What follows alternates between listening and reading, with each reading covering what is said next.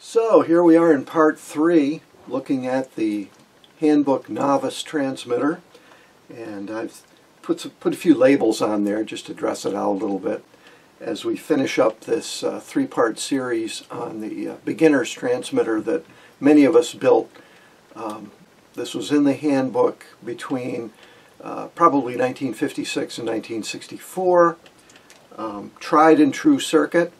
I can say after playing with the transmitter over several weeks that without modification, if used correctly and with good crystals, this thing needed no modifications and was an excellent design right out of the box. No modifications, no updates, no real corrections. It's a very good circuit and a reliable circuit. I've had a ton of comments coming in and suggestions on how we might be able to use these little HC49 crystals, especially on 40 meters where the crystals get quite thin in a transmitter like this. So there's a lot of interest in how we could possibly make these little crystals work as well as the full-size FT243s. So we'll be studying that in this video. Also, there was interest in how to actually mount the HC49Us into an ordinary crystal holder. So I'll go through that process as well. So here we are in part 3 of the Handbook Novice Transmitter.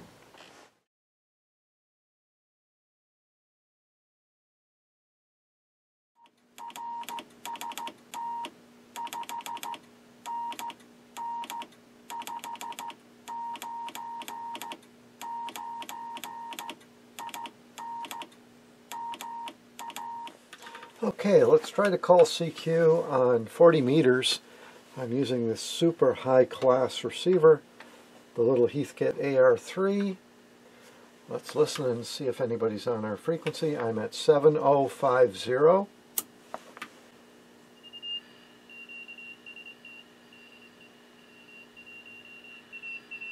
W1AW is transmitting code practice. He's very strong.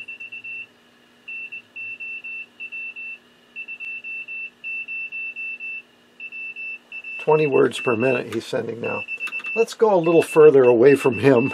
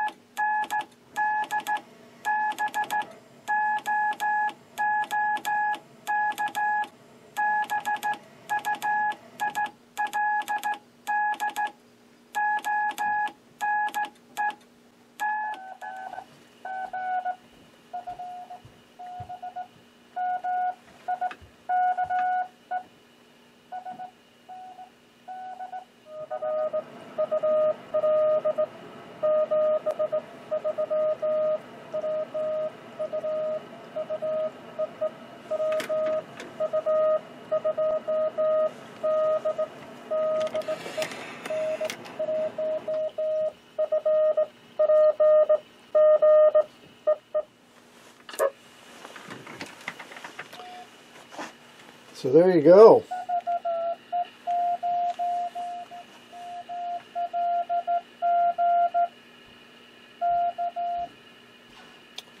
VE9 calling.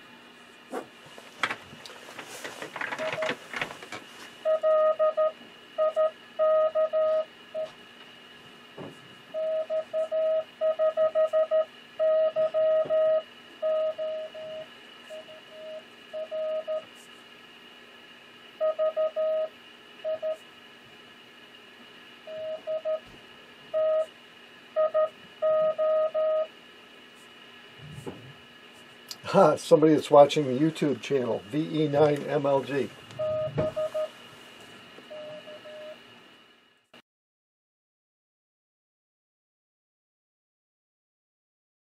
So before we try a few techniques for adapting the small HC49U crystals to work properly in this old circuit, we must first figure out how to estimate the drive power into the crystal. Presently, we have C1. It's an adjustable trimmer, and that's how we can adjust our drive power. Basically, as you compress the trimmer, more capacitance means more drive. But that's the only adjustment we have in getting current into the crystal.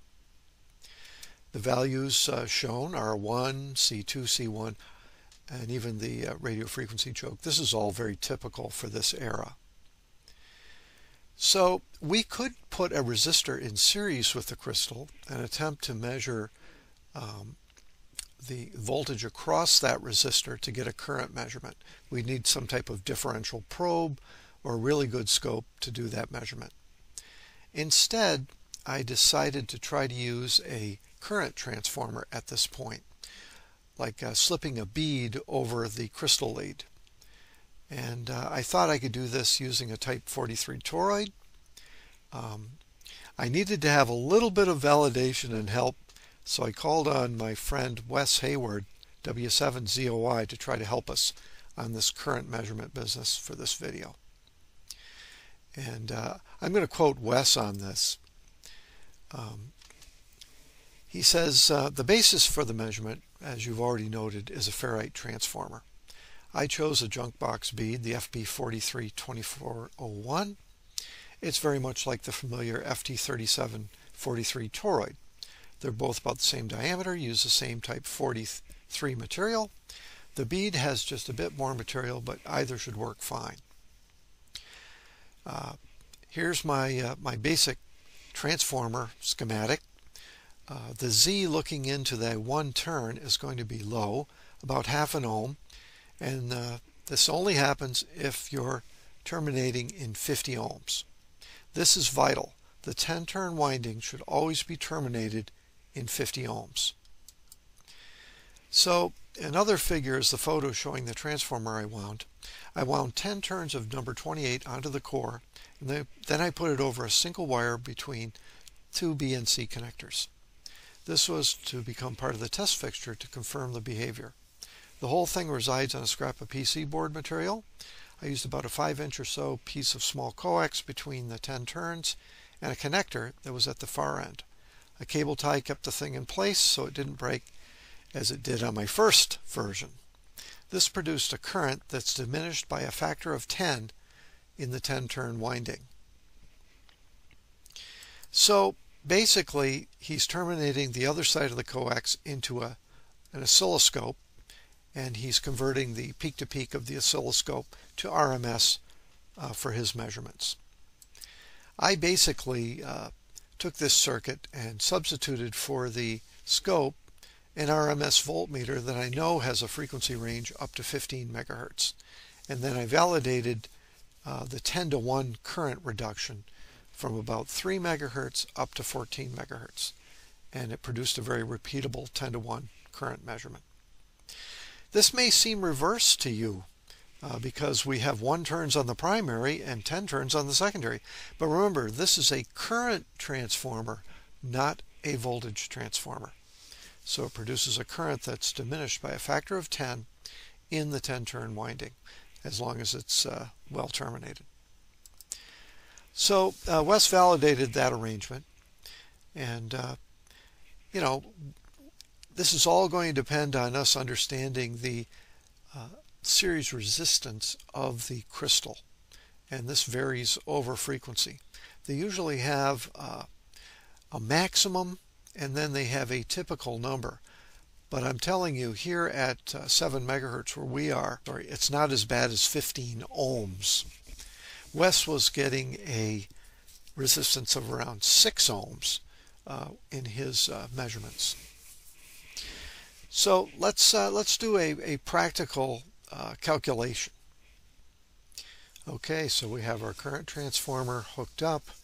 We're keying our transmitter, and we start to read something on our RMS voltmeter.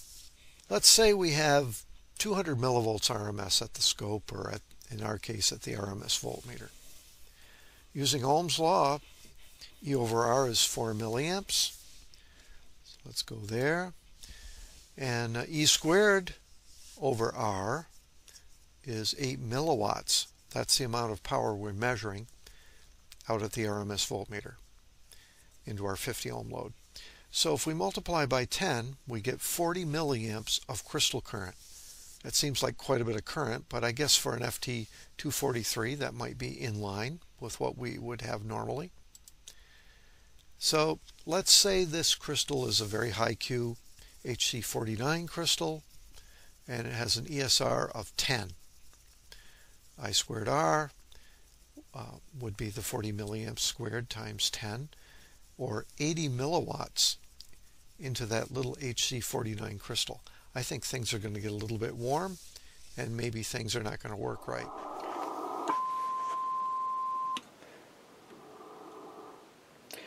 Okay, so I have a pickup that is on the crystal lead going right into the oscillator tube, and this pickup is a 10-to-1 current transformer. The current transformer is coming down this coax, and it's going right into my RMS voltmeter that is good to about 15 megahertz. So here at 7 megahertz it should be fairly accurate. I have a 50 ohm load right at the RMS voltmeter. I could do this with the scope as well, but I'm going to use the RMS voltmeter so I don't have to convert any terms. It should work pretty well.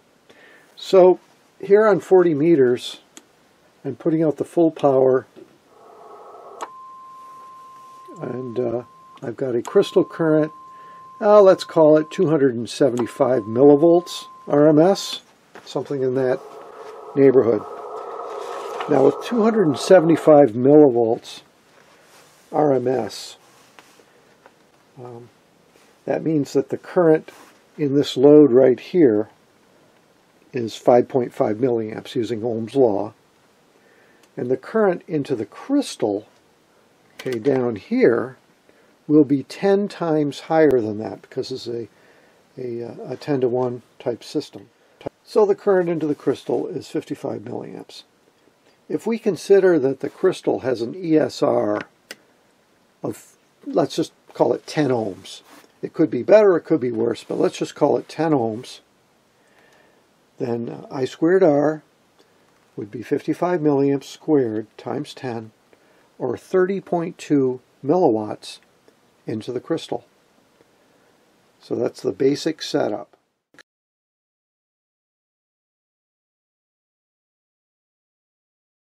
Now that's a lot higher than we would like to put into an HC49 crystal, but it's probably very acceptable for an FT243.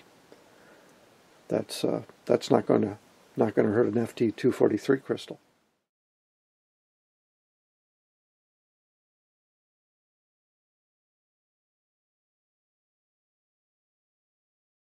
By the way, just by dumb luck, the first crystal that I opened up in my junk box collection of bad crystals which apparently used to be 7016 kilohertz, looks like it's been ground a little bit, is cracked. And you can easily see what the crack looks like on the crystal blank. This is what happens when crystals go bad. And we have this nice shattered crystal blank.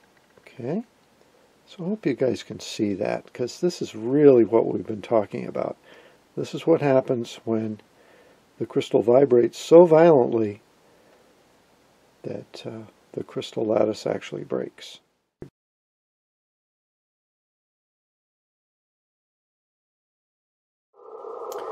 Okay, I can report that I have the first crystal installed in the FT243 holder, and I had a regular FT243 tuned up. I've just stuck it in here. This one's at 7285, 7286. What's it marked? 7285, yeah.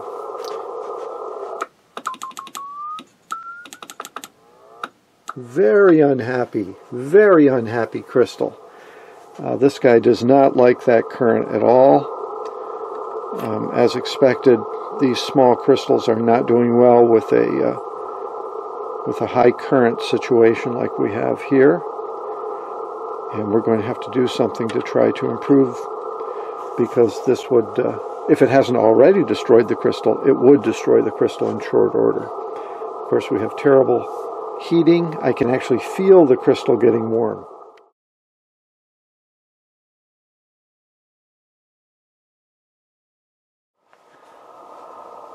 So we have only one adjustment available, and that is the trimmer that's on the grid of the oscillator.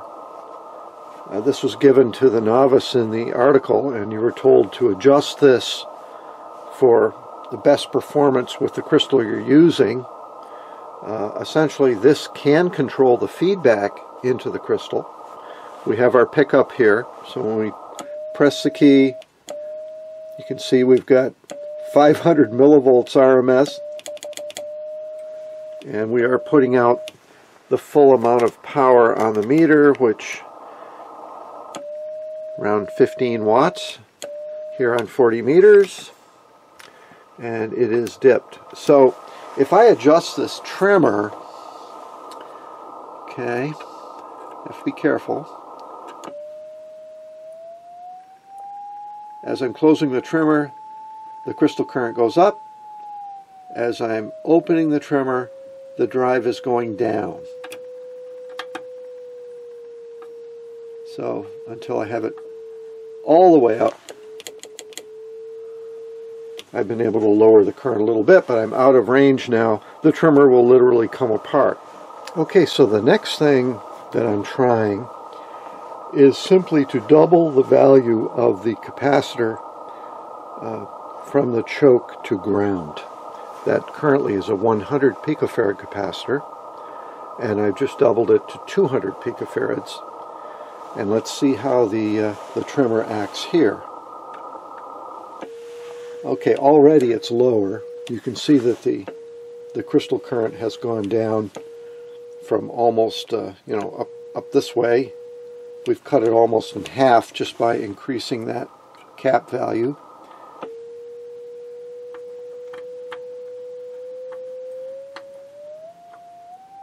And again, as we increase the trimmer,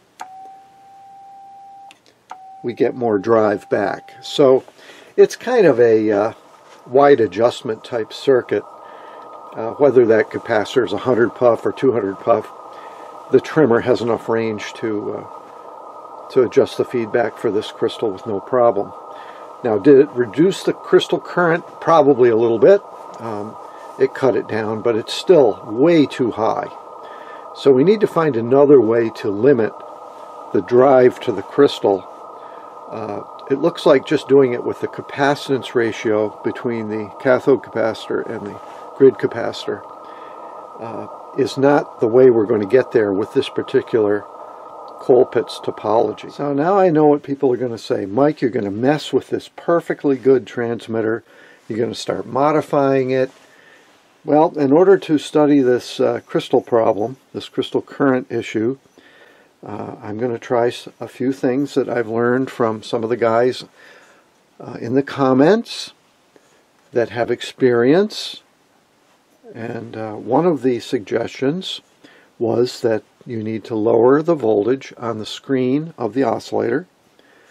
And people have had success all the way down to 50 volts even on the screen. Now, I'm not going to go that far. I'm simply going to replace the OD3 VR150, the 150 volt regulator tube, with a 75 volt tube. This is VR75 or OB3, I think it is. And this particular tube will light orange because the gas they use inside is neon.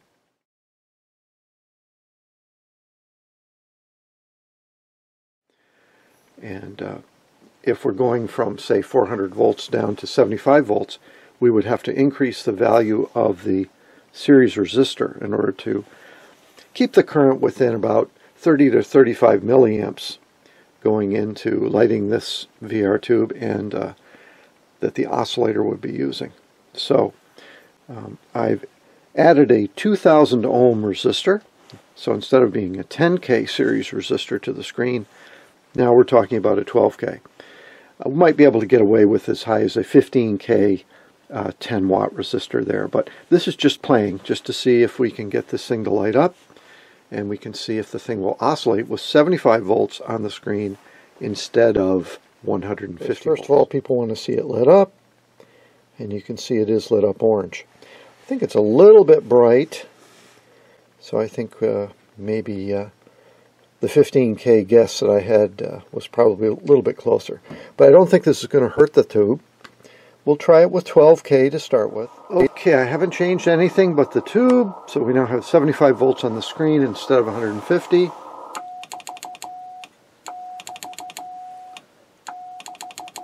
Okay, let's see if I can dip the plate.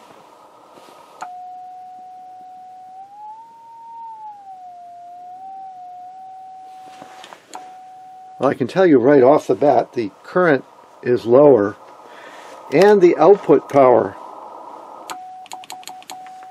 is cut in half, around 6 or 7 watts out. It's cut the power in half, the output power. Remember, the screen of the 6DQ6 is acting as the plate of the oscillator. So we've definitely cut down on the drive pretty drastically for the electron coupled part of the tube, and our power has gone down. However, the note still sounds good. Let's see if changing the trimmer does anything.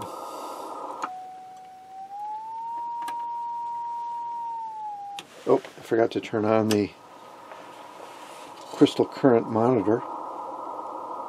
This is what we're trying to measure, and I forgot to turn it on. Ridiculous. Okay.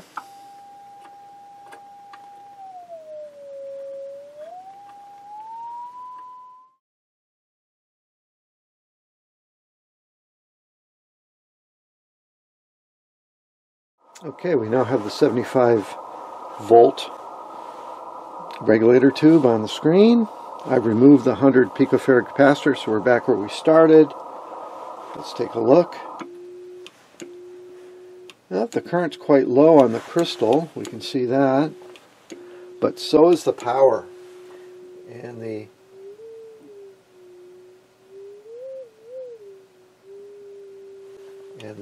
current in the final is down to around 30 milliamps instead of 60. It's definitely cut the current down. The power output, let's take a look at that.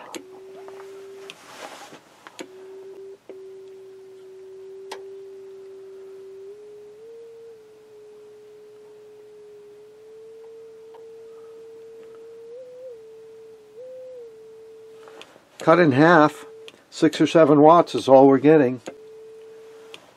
So we've cut the power in half by going to 75 volts. So I would say that yes, this definitely lowered the crystal current, there's no doubt about it. but it also lowered the power output.